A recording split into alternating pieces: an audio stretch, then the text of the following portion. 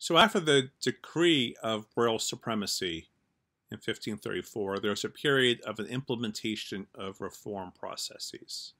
So it'd be helpful before we dive into some of that to review what Henry's strategy was in doing this. It seems that he wants to balance out various factions in his circle as he implements his own policy around religion. He plays these factions off of each other throughout the rest of his reign. So he wants to balance out Catholic traditionalists in one corner who want to see no change at all. There are many bishops in this corner. He wants to, he has Catholic humanist reformers over here who want the reform to go a certain direction, but then not much further beyond that. People like Thomas More would fit into that category. And then he also has evangelicals, people who really want to see a full-throated reform of the Church of England that looks like Luther's Germany. In that corner is Thomas Cromwell. Thomas Cromwell emerges as Henry's crucial advisor during this moment in time. He has supplanted Thomas Wolsey as Henry's key advisor through a series of political maneuverings. If you're familiar with the work of the author Hilary Mantel in her book Wolf Hall and the subsequent books in her trilogy, you're familiar with the ins and outs of Cromwell in this period. Henry has his own take on the Christian religion, and it's important to understand what his own priorities are in order to make sense of what happens during what looks like a chaotic reforming period during his reign. Up front is his adherence to royal supremacy. So this is the first of four markers of his religious perspectives. Henry views his authority rooted in a divine mandate. That is, God has decreed him to be King of England, and he serves with that conviction in mind. At the same time, he is developing an increasingly anti-papal view that the Bishop of Rome is really intervening in Henry's own sacred duties.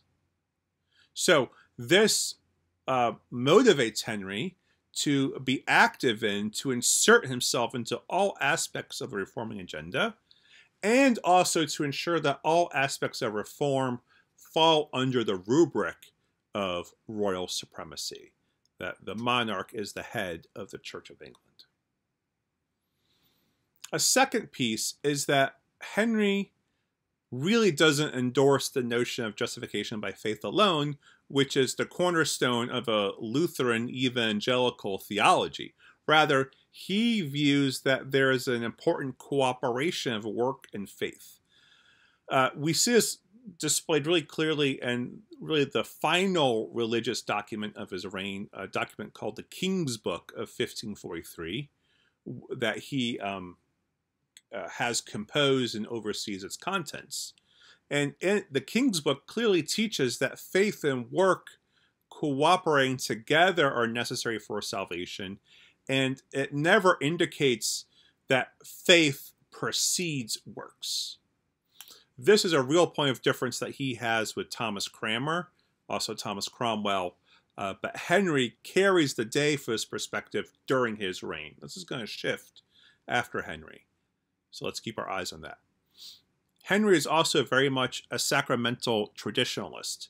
He's very committed to a high view of the sacraments and the grace that they convey.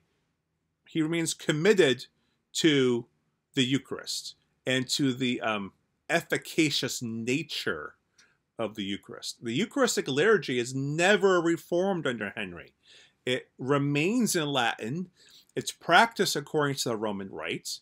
And so it then implicitly conveys all of that about the sacramental penitential system that Lutheranism and the evangelical perspective is so opposed to. Finally, Henry really endorses the primary authority of the Bible as a norm for all Christians. Here he's very influenced by Erasmus, and Erasmus's perspective of the importance of scriptures for Christian life. So this position isn't necessarily evangelical. It could also fall into the Catholic humanist orbit. But I do have an image for you to look at here. It's from the Coverdale Bible, which is the artist. This is the wood carving that's placed at the beginning of this edition of the Bible. The Coverdale Bible is essentially an updating of Tyndale's translation of the Scriptures. We're going to spend some time together deciphering what this imagery means, but take some time to look at this. I also have this up on Populi, our course learning management system. Henry really views himself as someone like King Hezekiah, one of the Old Testament kings of Israel who took it upon himself to engage in a campaign against idolatry. So he views himself as a good, reforming king, following a model of anointed biblical kings. One of the things to do when you review this list is 4 markers of royal supremacy, justification by works and faith, sacramental traditionalism, and the primary authority of the Bible, is to ask, are these more evangelical or are these more traditional? And that's hopefully a conversation we can unpack in class as well. There are 2 key documents that really set forth a barometer for what Henry's religious perspective was like. One is the 10 articles, we're going to discuss that in a moment, and the other is the 6 articles, which we'll discuss in the next video. These 2 are often paired with each other as being in tension or contradictory. So it's good to be aware of that as we dive in now to discuss the 10 articles. The 10 articles are composed in August 1536 and passed by Parliament then as a statement of post-papal orthodoxy. We could see the influence of people like Cromwell in them, for instance, but also Henry VIII's own perspectives. One of the things you'll notice here is that as it discusses the nature of sacraments, it decrees that there are 3 sacraments of baptism, Eucharist, and penance. This is kind of ambiguously Catholic. It maps, interestingly, onto Luther's own rejection of 7 sacraments and his initial embrace also of the sacraments of baptism, Eucharist, and penance. Does this mark a more evangelical or a more Catholic position is something for us to sort out. When it comes to the article on justification, here it's declared that justification is achieved by the merits of Christ's passion and faith. So that can sound very much like justification by faith alone. But that article also declares that works are required as a sign of faith. This is different from Luther's statement in the Freedom of a Christian that works follow naturally after one is justified by faith alone, and Luther really wants to avoid the notion of requirement of faith. So again, is this more Catholic or is this more evangelical, this perspective? The final 4 articles are a defense of the use of images of church, a defense of the various ceremonies of the church that have not been reformed yet, and a defense of prayers and devotions to saints. What he also does here is criticize excessive devotion to saints or abuses of the cult of saints and of various aspects of the penitential system. These are critiques of devotional excess that are very much in line with ideas that Erasmus and other Catholic humanist reformers also articulated prior to the Reformation. So these kinds of critiques can just make Henry look like a good reforming king, but not necessarily a king who is opposed to the broad swath of the Catholic tradition. So this is an interpretive question for us then. Are the 10 articles more Protestant or more Catholic? Or do we have another possible answer here? Let's try to discuss that in class. After the 10 articles were passed, a series of royal injunctions are also passed. The first set is called, very creatively, the First Royal Injunctions. These are issued by Thomas Cromwell under Henry's name. And they really represent an evangelical interpretation of the 10 Articles. So if the 10 Articles are sort of ambiguous in their meaning, Cromwell gives them a very evangelical interpretation and application. So he requires a couple of things in this. One is that the clergy ought to publicize the royal supremacy, the 10 Articles, and also there's a severe reduction in the number of saints' days that happen. And so clergy need to, just in all of their parishes and congregations, need to declare all of these things so people are on board with these changes.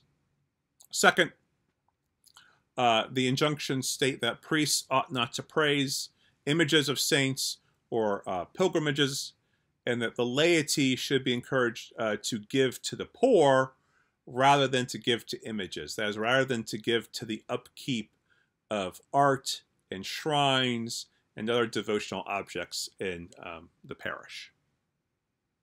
Third, there's emphasis that priests now need to teach the Lord's Prayer, the Apostles' Creed, and the 10 Commandments in English.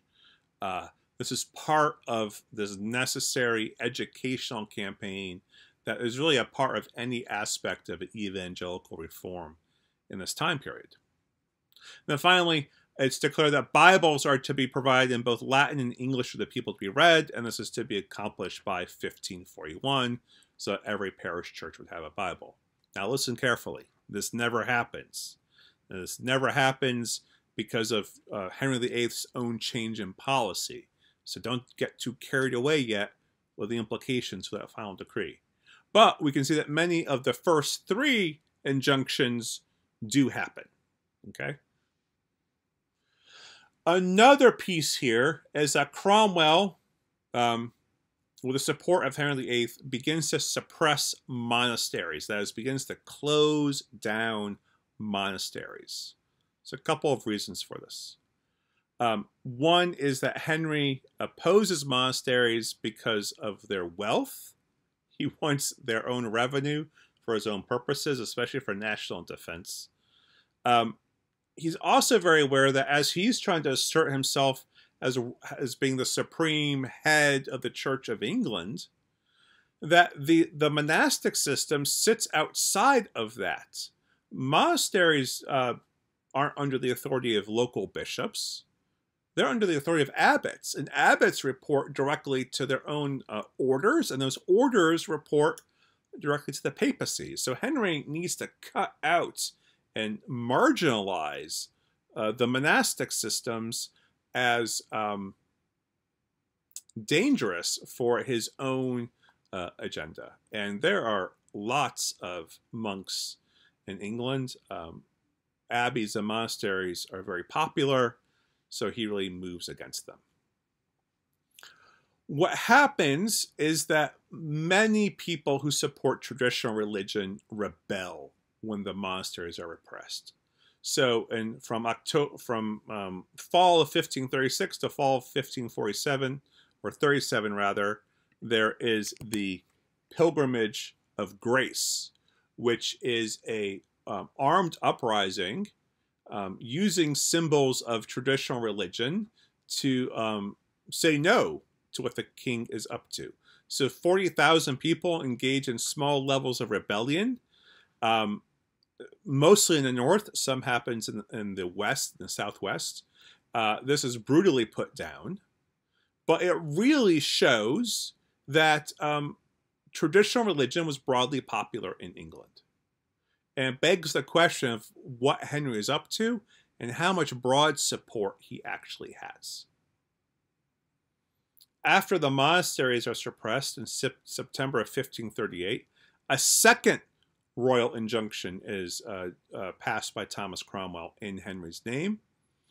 This one declares that all images of devotion or of pilgrimage are to be removed from parishes. So this is the beginning of a kind of purification of the temple, of churches, a stripping of the altar, as it were, according to Eamon Duffy's book. The lighting of candles before images is forbidden. Why?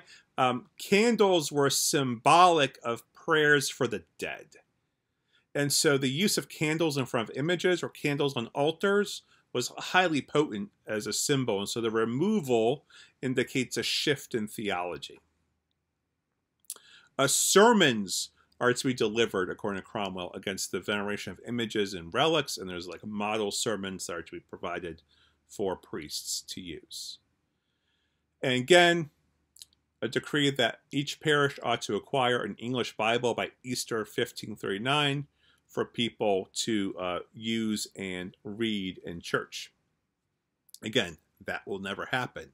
But you see this agenda, this desire for scripture in English is a real part of the reform movement for Cromwell and his associates. Okay, we're going to stop here. This second royal injunction represents the high point of an evangelical reform movement under Henry. A backlash is coming. And we're going to see that in our next video.